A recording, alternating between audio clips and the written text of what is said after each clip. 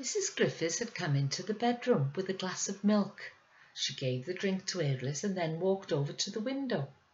"It's snowing again," she said. "What a start to the winter." "Oh, I love the snow," said Eirlis. "I know," Mrs. Griffiths smiled, and then something through the window caught her eye. "Someone's out there," she said, "lying on the ground in the snow. Is it Gwyn?"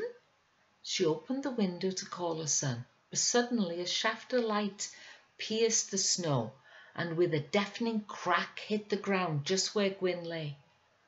Mrs. Griffiths screamed and fell to the floor. Eirlis, who had run to her, was the only one to see what happened within the circle of thorny trees. She saw the ground sparkle and shake, and Gwyn's arms outstretched, tossing like a bird in the wind. She saw his hands glowing in the snow, and the earth beneath them crack, and a shower of glittering icicles fly up and festoon the trees like tinsel. And in one of the trees something shone brighter than a star, and she knew that Arian Wen was safe. Only then did Eirlis run to fetch a cold flannel. She laid it on Mrs. Griffiths' head and gently stroked her hair. Mrs. Griffiths opened her eyes. "It's you," she said, and she took the girl's hand. "What happened? I feel queer and so afraid." "It's the snow," Eirlis replied. "It's the whiteness. It makes you feel queer sometimes." Mrs. Griffiths sat up, still keeping the girl's hand clasped in hers. "It's so good to have you here," she said. They stayed quiet and quite still for a moment, the girl kneeling beside the woman, calm and silent, until Mrs. Griffiths suddenly got to her feet, explaining, "What a nurse I am! It's you who's supposed to be the patient. Back to bed now, or the doctor will be telling me off."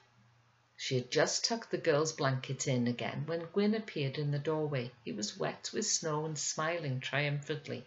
"Gwyn, was that you out there, lying in the snow? Are you mad?"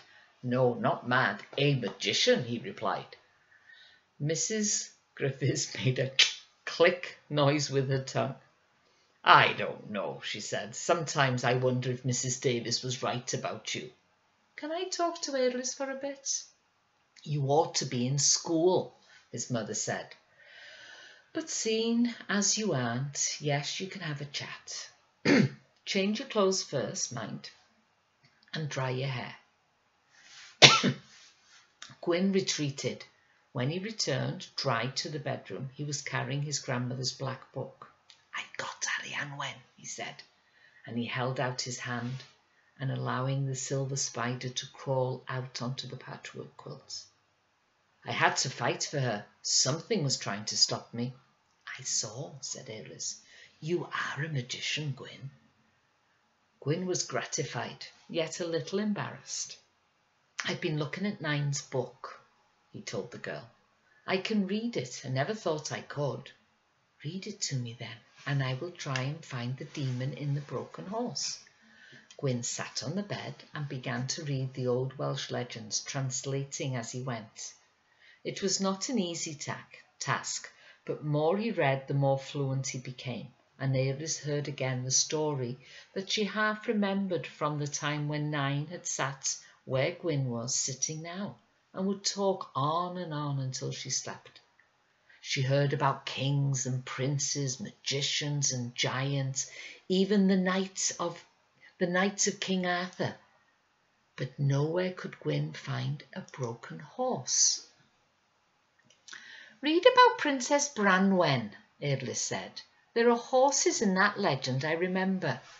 They used to make me cry, but I've forgotten it." Gwyn began the story of Branwen. Before he had read 2 pages in, he suddenly stopped and said quietly, "I found it, but it's too terrible to read out loud. I can't read it." "Tell me," said Eirlis. "I can't." Gwyn stared at the page and there were tears in his eyes. "Tell me," she insisted. "You'll hate it," said Gwyn.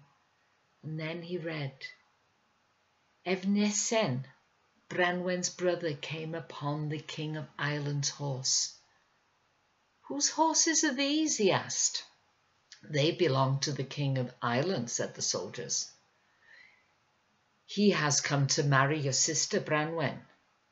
And Evnissyen screamed, "No one asked me. No one asked my consent. She shall not marry the King of Ireland." And he drew his sword and, filled with rage and hatred, cut off the horses' ears and their tails, their eyelids and their lips, until they screamed with pain and no one could touch them. Silence filled the room, and Gwyn said, "You're sorry now I told you?" "No." Eirlis had drawn the quilt around her neck. "We had to know. Perhaps the Mad Prince never died, but came back locked in the broken horse because of what he'd done." "Nain tried to burn the horse, but she couldn't," said Gwyn. "It couldn't be destroyed, so it was given to the magician to keep safe," Eirlis suggested. "They were the most powerful men in the land in those days."